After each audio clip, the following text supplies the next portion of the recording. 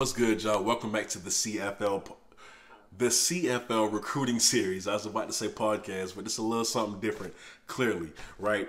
And today, we are going to be talking about another recruit for Coach Dancy. Where does his class rank right now? Where does Mississippi Valley's class rank right now? Like, I need to know, because the guys that they are getting, it's going underlooked, right? Like, people are overlooking this, and I feel like next to JSU and next to FAMU, probably even better to FAMU right now, they have to be there. Valley has to be there with the guys that they're getting from these JUCO colleges. And this kid is no different, man. He goes by the name of Kentario Davis, right? He is committed to Mississippi Valley, of course. He just done so, I think, yesterday, if not today.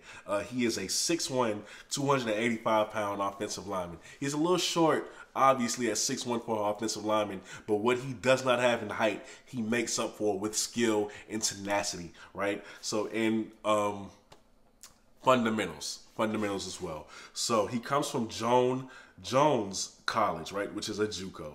Now, in 2019, his freshman season, he played in 9 games, and he helped the team average 194.2 rushing yards per game, right, which I think was 11th in all JUCO football teams in the country. So, a very successful freshman year.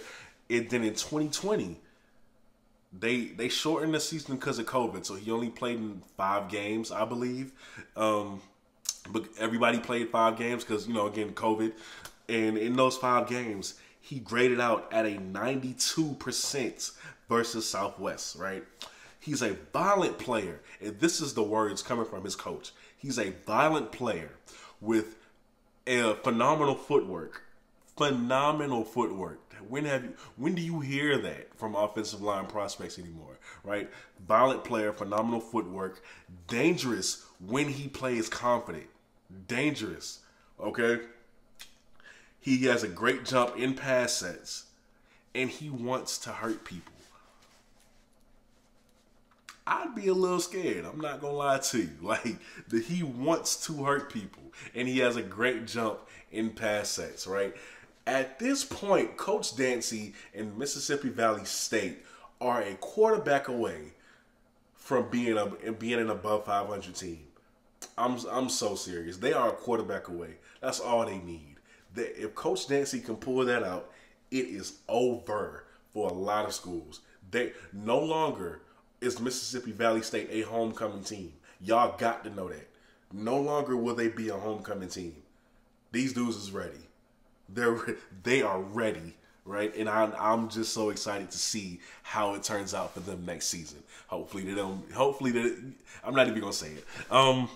Now, with that being said, if you would like to donate to the channel, you can do so right here. Thank you so much for watching this video. Keep in mind, this Thursday at 7:30, we will be breaking down South Carolina State in the Celebration Bowl. For those of you who have questions on South Carolina State, you can answer them. We will answer all of those questions. Me and Mr. Terrence Tucker, the South Carolina State insider and journalist for the team, will be answering all of those, all right? But with that being said, thank you so much for watching my video. With that being said, I'm out. Peace.